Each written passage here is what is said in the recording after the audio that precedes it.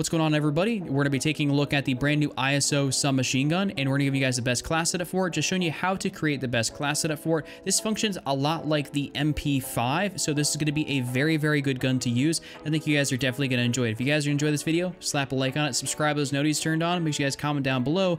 That being said, let's get into it. So the first thing is that this is actually going to be a little bit like the MP5 and also the Fennec, where you can basically almost forego running a muzzle attachment because there's actually a built-in integral suppressor within the other one. So I'd normally say run the monolithic, but honestly, we're just not going to run the monolithic or really any sort of muzzle at all, because we're going to go over here to the barrel, and we're actually going to go right down here basically to the FSS Nightshade, which is a monolithic integral suppressor, and that gives you damage range, recoil control, bullet velocity, and sound suppression, basically all the stuff you really need.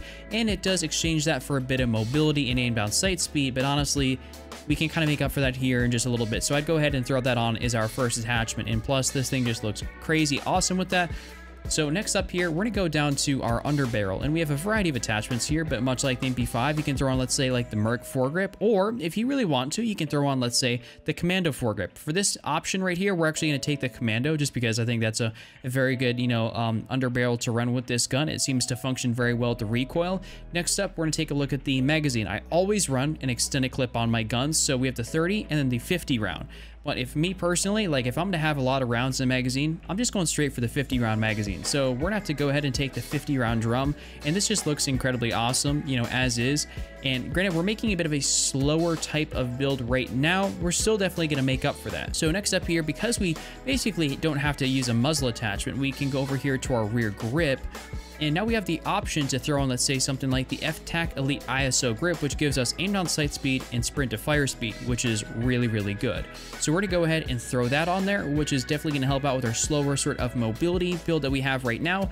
And basically that leaves us with one final attachment to choose from. So let's say we could throw on something like the 5 MW laser, which increases our hip fire accuracy and our sprint to fire speed. Or we can necessarily go over here to our stock, and we can throw on something like maybe the F-Tac Vagrant. Or if you really, really want to, you can go down to the ISO Collapsible, and you could try that out. But that is going to give you a huge increase in movement speed and aim down sight speed. But if you think the recoil is a little bit too much, we're going to go with something that would be basically suited for all people, which is going to be the F-Tac Vagrant. And that basically is going to be an incredibly good class setup to be able to run. Like I said, you can take that off and maybe run the collapsible, or you can throw it on the 5 MW laser. It's basically personal preference for you up until this point. This is an incredibly good class setup to be able to run on the ISO submachine gun. I mean, this thing is an absolute tank. Both these new DLC weapons are great. But with that being said, if you guys enjoyed this video, make sure you guys slap a like on it, subscribe, those notifications turn on, comment down below, and I'll see you guys back here again in a new video very, very soon. Just don't triple cap, don't be Randy, and I'm out.